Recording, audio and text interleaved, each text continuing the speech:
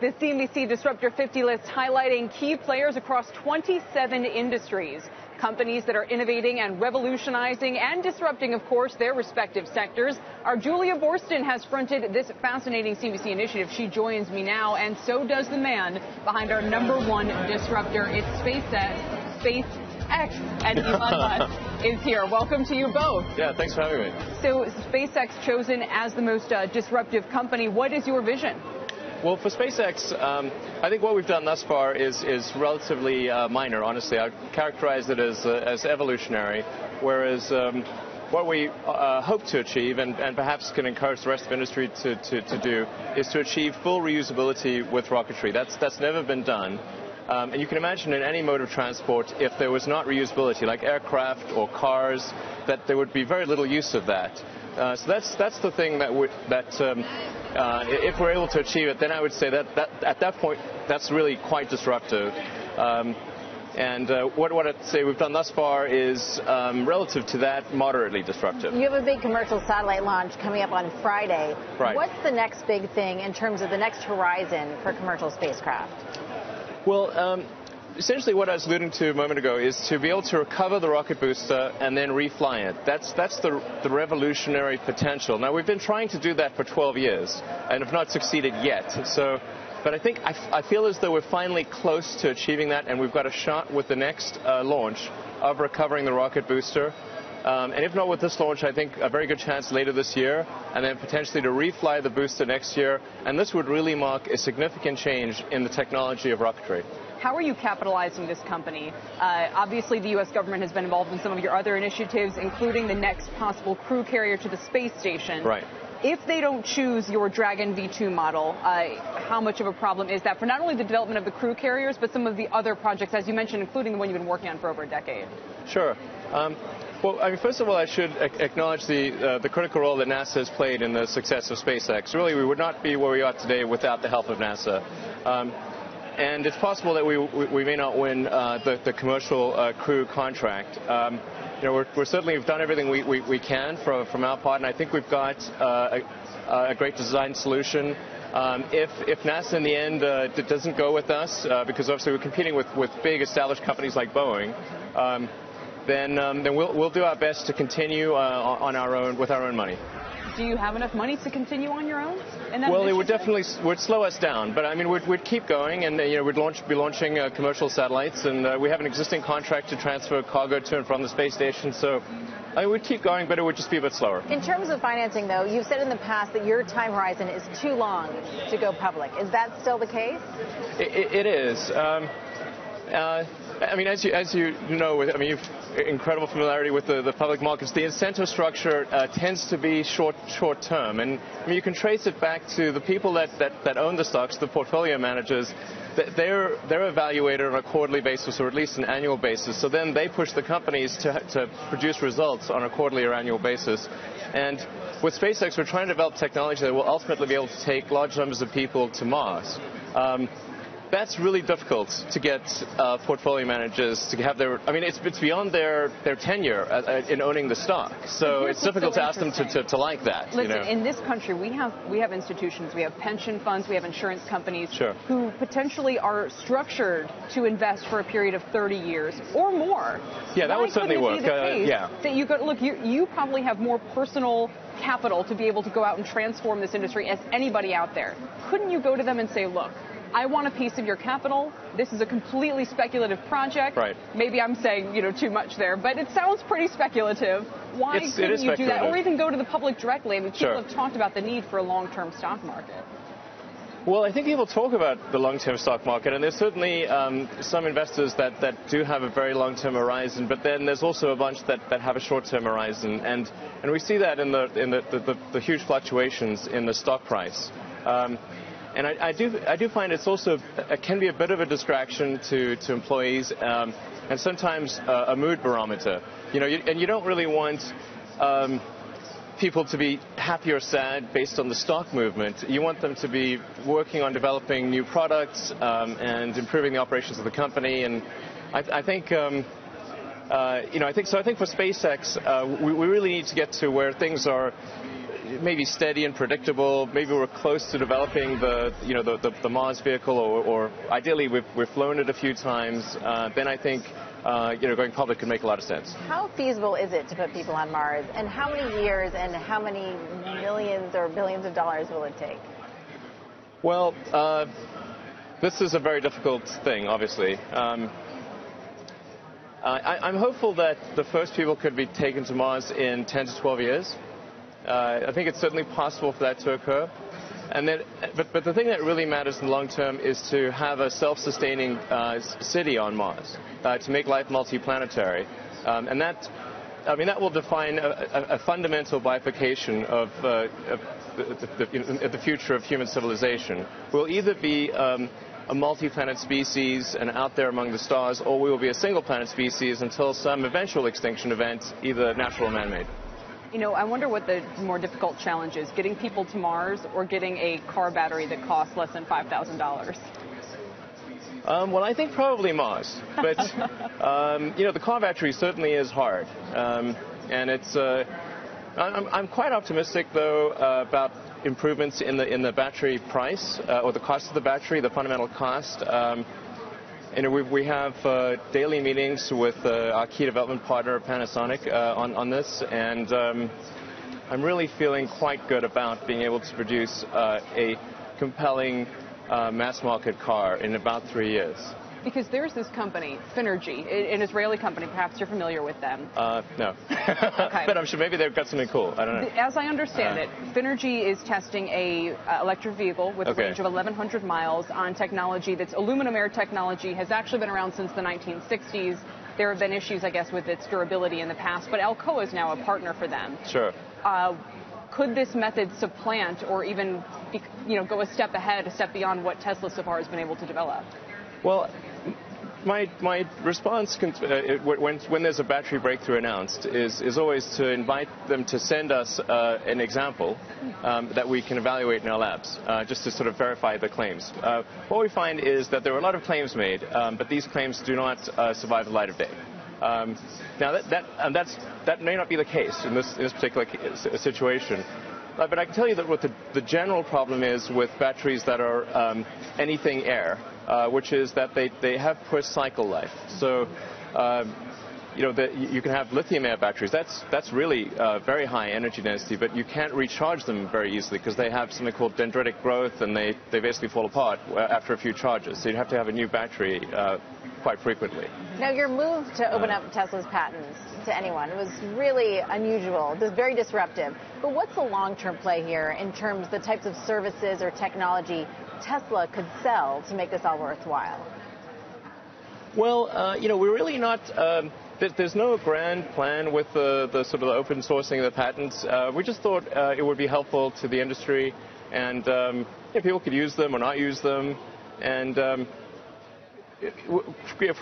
for a while there, we thought, we have to have these patents because the big car companies will just copy our stuff and then use their scale to overwhelm us, and then we'll be dead.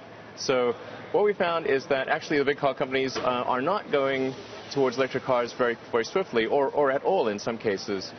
So we thought, well, there's no point in having these patents because the patents are not the thing stopping them from going. And maybe if we open source the patents, they will be more inclined to make electric cars. That seems like a good thing to do. And yeah. What is the point of having electric cars, of having electric vehicles? In other words, is it from an environmental sustainability point of view? Is it a reduction of traditional oil and other fossil fuels? And I ask because more and more people are starting to say, look, if it takes the equivalent of lots of coal to power or to fire these vehicles, then how is that in our public interest? So I'm just curious what you think the point of having electric vehicles is. Right.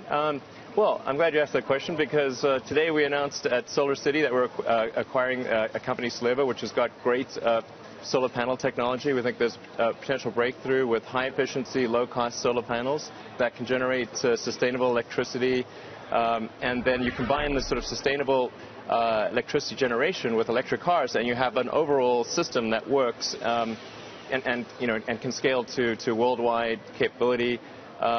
because you're right, it wouldn't help to just solve one side of the question, to have electric cars that are then powered by coal. So we've got to have sustainable power generation and sustainable power consumption.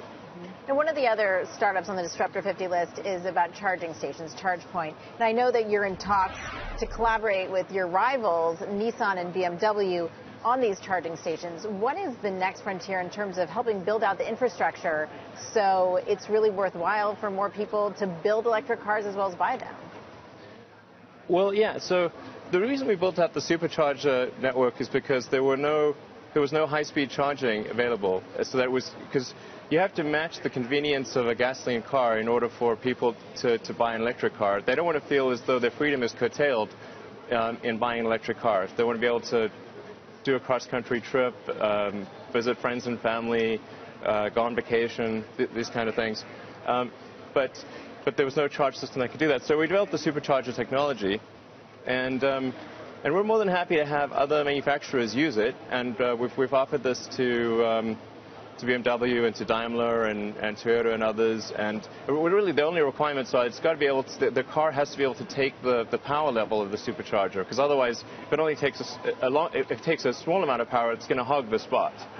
So it's just got to be able to take the power level, and then they've got to proportionately share the costs of the system. That's all. Now, you're so encouraging of your competitors in the Tesla and the electric car space, but it seems like a slightly different situation when it comes to SpaceX. I mean, I know you've expressed frustration about the fact that Boeing and Lockheed's joint venture has a virtual monopoly on the defense satellite launches. Yeah. What are you going to do to break that monopoly, and how do you deal with those competitors? Well, I mean, I guess the thing we're mad about there is that there was this huge block of national security launches that were not open to competition. So sometimes people think, well, we're mad because we didn't win, but actually we're just mad because we never even got the opportunity to compete. That doesn't seem right. You know, it seems that the law of the land is that you should compete these things, and so that's the nature of our protest, is that you know, launches should be competed, and then whatever the best deal is for the American taxpayer, that's what should win. We want to talk a little bit about some of your big ideas, but before we do, though, you mentioned the deal that Solar City has just made today, buying Solevo. Solevo, yeah. And this one's interesting for a couple of reasons. You know, if you talk about solar technology today, solar panel manufacturing, there's a lot of oversupply in the industry. Herb Greenberg earlier today was saying, you know, we still need consolidation. We still need fewer of these panels made. And others say it's still too expensive, so that it still might cost 25 grand or something for a household on top of the cost of actually installing these panels to use them. How is this acquisition going to change the game, going to make it cheaper, and or is that the point, first of all, and how much cheaper, and how long until households and cars are genuinely running on solar technology in this country? Well, we certainly have a long way to go before solar is any huge percentage of our electricity generation.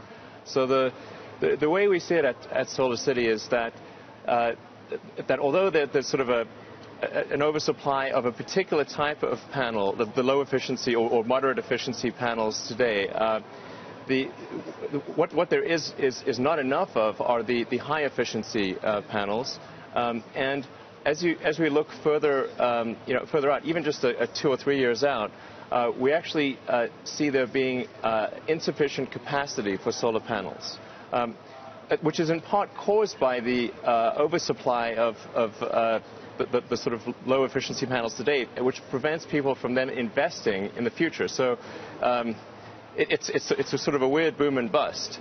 So it's sort of like in the bust times, you have to invest in order for the boom times to work out and not be supply constrained 2 or 3 years from. So we're just trying to think a few moves ahead here, and also to make sure that the high efficiency panels are made in high volume.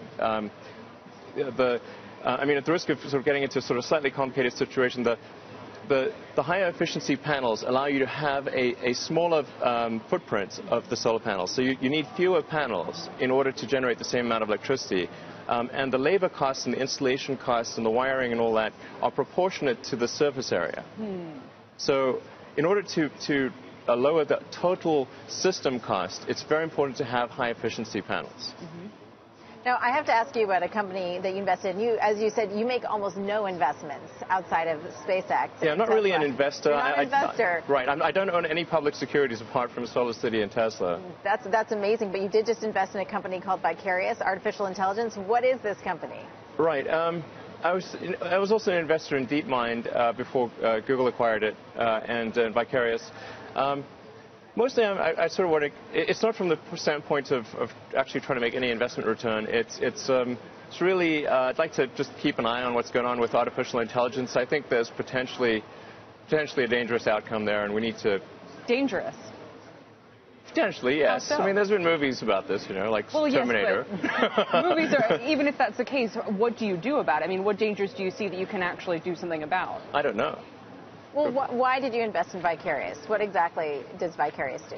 What do you see it doing down the line? Well, I mean, the Vicarious refers to it as recursive cortical networks, essentially emulating the human brain. Yeah,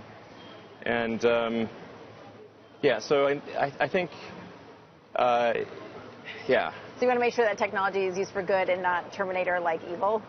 Yeah. I mean, I don't think, if in the movie Terminator, they didn't create AI they didn't expect, some sort of Terminator-like outcome. It's sort of, like that Monty Python thing. Nobody expects the Spanish Inquisition. It's just like, but you got to be careful. So you want to make sure that. But here's the irony. I mean, the man who's responsible for some of the most advanced technology in this country is worried about the advances in technology that you're aware of. I mean, I guess that's why I keep asking, what can you do? In other words, this stuff is almost inexorable, isn't it? How, if you see that there's these brain-like developments out there, can you really do anything to stop it? I don't know. Well, what should AI be used for? What's its best value? I don't know. But there's some scary outcomes, and we should try to make sure that the outcomes are good and not bad. Yeah. Or escape to Mars if there's no other option. The AI will chase us there pretty quickly. Oh, God. So what else is in the Elon Musk notebook? What's the latest with the Hyperloop? I understand that there are some companies that are forming to try to make the Hyperloop happen, and I encourage them. I think that's great. I'm super focused on Tesla and SpaceX, and to a small amount on SolarCity, so that basically completely uses up my brain. And then, but I hope that something happens with the Hyperloop. And if nothing happens with it, then I'll probably do something down the road and try to make it happen. And you said once you get Tesla to a certain point with an affordable car on the market, you're going to be ready for your next thing. What is the next thing? Well, no, I'm always going to be involved with Tesla. Forever. The only question is whether I will be CEO forever, or at least until I die. I'm committed to be CEO of Tesla through volume production of the mass market vehicle, but I will continue to be involved with Tesla as far into the future as I can possibly imagine. The only question is whether I will remain as CEO, say, 5 years from now. That's the only question. As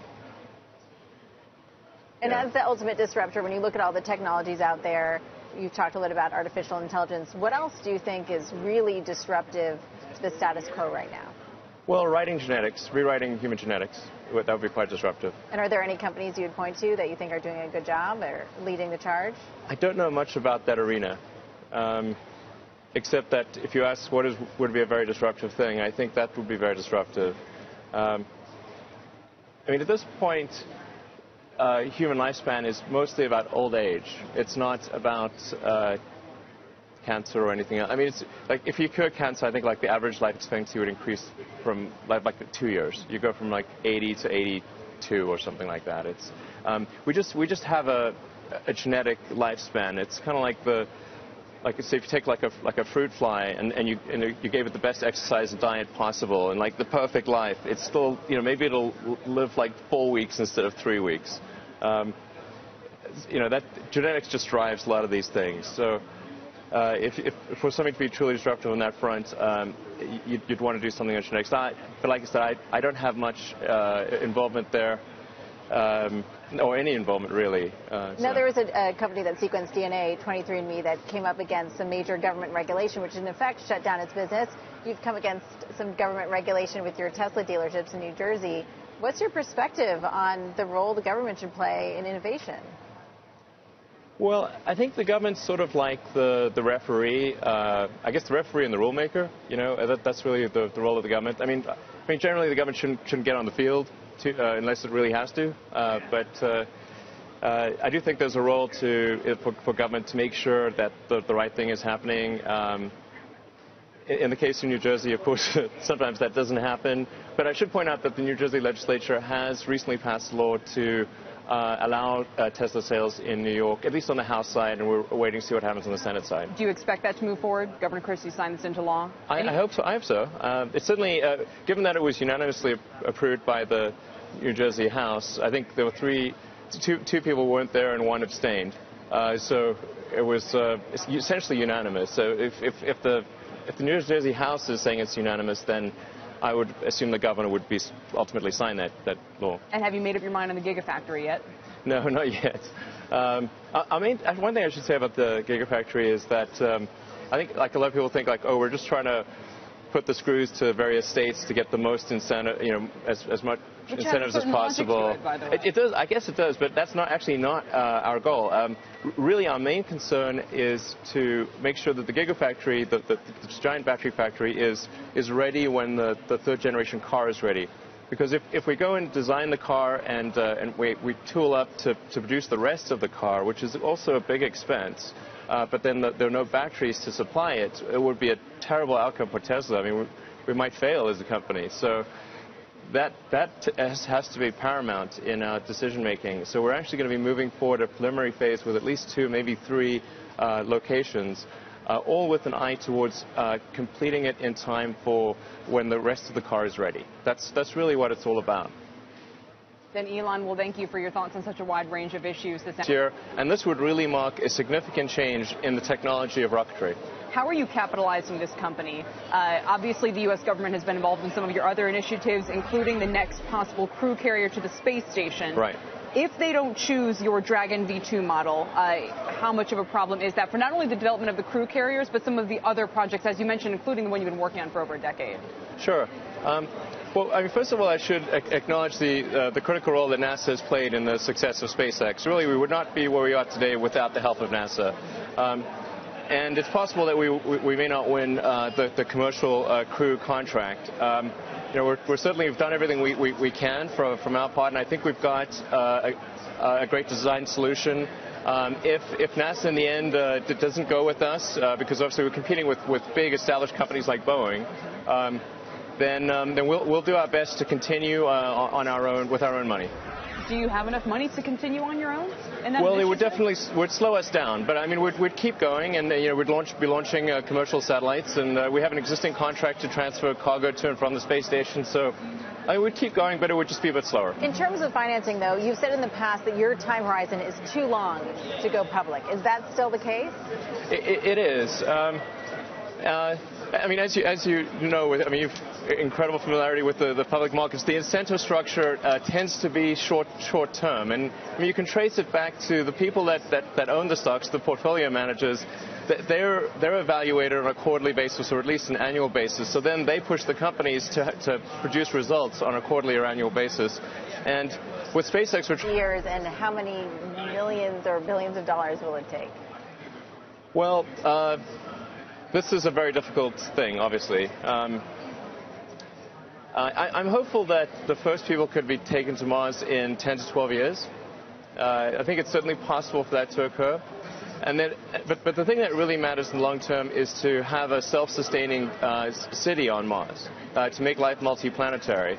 And that will define a fundamental bifurcation of the future of human civilization. We'll either be a multi-planet species and out there among the stars, or we will be a single-planet species until some eventual extinction event, either natural or man-made.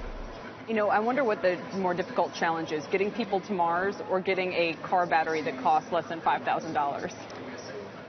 Well, I think probably Mars. But, the car battery certainly is hard. And it's, I'm quite optimistic, though, about improvements in the battery price or the cost of the battery, the fundamental cost. We have daily meetings with our key development partner, Panasonic, on this, and I'm really feeling quite good about being able to produce a compelling mass market car in about 3 years. Because there's this company, Finergy, an Israeli company. Perhaps you're familiar with them. No. Okay. But I'm sure maybe they've got something cool. I don't know. As I understand it, Finergy is testing a electric vehicle with a range of 1,100 miles on technology that's aluminum air technology, has actually been around since the 1960s. There have been issues, I guess, with its durability in the past, but Alcoa is now a partner for them. Sure. Could this method supplant or even, go a step ahead, a step beyond what Tesla so far has been able to develop? Well, my response when there's a battery breakthrough announced is always to invite them to send us an example that we can evaluate in our labs, just to sort of verify the claims. What we find is that there are a lot of claims made, but these claims do not survive the light of day. Now, that may not be the case in this particular situation. But I can tell you that what the general problem is with batteries that are anything air, which is that they have poor cycle life. So, you can have lithium-air batteries. That's really very high energy density, but you can't recharge them very easily because they have something called dendritic growth, and they basically fall apart after a few charges. So you'd have to have a new battery quite frequently. Now, your move to open up Tesla's patents to anyone was really unusual, very disruptive. But what's the long-term play here in terms of the types of services or technology Tesla could sell to make this all worthwhile? Well, we're really not. There's no grand plan with the sort of the open sourcing of the patents. We just thought it would be helpful to the industry, and people could use them or not use them. And for a while there, we thought, we have to have these patents because the big car companies will just copy our stuff and then use their scale to overwhelm us, and then we'll be dead. So what we found is that actually the big car companies are not going towards electric cars very, very swiftly. We're trying to develop technology that will ultimately be able to take large numbers of people to Mars. That's really difficult to get portfolio managers to have their. I mean, it's beyond their tenure in owning the stock. So it's difficult to ask them to like that. Listen, in this country, we have institutions, we have pension funds, we have insurance companies who potentially are structured to invest for a period of 30 years or more. Yeah, that would certainly work. That you go, look, you probably have more personal capital to be able to go out and transform this industry as anybody out there. Couldn't you go to them and say, look, I want a piece of your capital. This is a completely speculative project. Right. Maybe I'm saying, too much there, but it sounds pretty speculative. Why couldn't you do that? Or even go to the public directly? I mean, people have talked about the need for a long-term stock market. Well, I think people talk about the long-term stock market, and there's certainly some investors that do have a very long-term horizon, but then there's also a bunch that have a short-term horizon, and we see that in the huge fluctuations in the stock price. And I do find it can be a bit of a distraction to employees, and sometimes a mood barometer. And you don't really want people to be happy or sad based on the stock movement. You want them to be working on developing new products and improving the operations of the company. And I think for SpaceX, we really need to get to where things are maybe steady and predictable. Maybe we're close to developing the Mars vehicle, or ideally we've flown it a few times. Then I think going public could make a lot of sense. How feasible is it to put people on Mars, and how many? The CNBC Disruptor 50 list highlighting key players across 27 industries. Companies that are innovating and revolutionizing and disrupting, of course, their respective sectors. Our Julia Borston has fronted this fascinating CNBC initiative. She joins me now, and so does the man behind our #1 disruptor. It's SpaceX, and Elon Musk is here. Welcome to you both. Yeah, thanks for having me. So SpaceX chosen as the most disruptive company. What is your vision? Well, for SpaceX, I think what we've done thus far is relatively minor, honestly. I characterize it as evolutionary, whereas what we hope to achieve, and perhaps can encourage the rest of the industry to do, is to achieve full reusability with rocketry. That's never been done. And you can imagine in any mode of transport, if there was not reusability, like aircraft or cars, that there would be very little use of that. So that's the thing that if we're able to achieve it, then I would say that at that point, that's really quite disruptive. And what I'd say we've done thus far is, relative to that, moderately disruptive. You have a big commercial satellite launch coming up on Friday. Right. What's the next big thing in terms of the next horizon for commercial spacecraft? Well, essentially what I was alluding to a moment ago is to be able to recover the rocket booster and then refly it. That's the revolutionary potential. Now, we've been trying to do that for 12 years and have not succeeded yet. But I feel as though we're finally close to achieving that, and we've got a shot with the next launch of recovering the rocket booster. And if not with this launch, I think a very good chance later this year, and then potentially to refly the booster next. The incentive structure tends to be short term, and I mean, you can trace it back to the people that own the stocks, the portfolio managers. They're evaluated on a quarterly basis or at least an annual basis. So then they push the companies to produce results on a quarterly or annual basis. And with SpaceX, we're trying to develop technology that will ultimately be able to take large numbers of people to Mars. That's really difficult to get portfolio managers to have their. I mean, it's beyond their tenure in owning the stock, so it's difficult to ask them to like that. Listen, in this country, we have institutions, we have pension funds, we have insurance companies who potentially are structured to invest for a period of 30 years or more. Yeah, that would certainly work. Yeah. That you probably have more personal. With the next launch of recovering the rocket booster. And if not with this launch, I think a very good chance later this year, and then potentially to refly the booster next year. And this would really mark a significant change in the technology of rocketry. How are you capitalizing this company? Obviously, the U.S. government has been involved in some of your other initiatives, including the next possible crew carrier to the space station. Right. If they don't choose your Dragon V2 model, how much of a problem is that for not only the development of the crew carriers, but some of the other projects, as you mentioned, including the one you've been working on for over a decade? Sure. Well, I mean, first of all, I should acknowledge the critical role that NASA has played in the success of SpaceX. Really, we would not be where we are today without the help of NASA. And it's possible that we may not win the commercial crew contract. We're certainly have done everything we can from our part, and I think we've got a great design solution. If NASA in the end doesn't go with us, because obviously we're competing with big established companies like Boeing. Then we'll do our best to continue on our own with our own money. Do you have enough money to continue on your own? Well, it would definitely slow us down, but I mean we'd keep going, and we'd be launching commercial satellites, and we have an existing contract to transfer cargo to and from the space station. So we'd keep going, but it would just be a bit slower. In terms of financing, though, you've said in the past that your time horizon is too long to go public. Is that still the case? It is. I mean, as you know, you've incredible familiarity with the public markets. This CNBC Disruptor 50 list highlighting key players across 27 industries.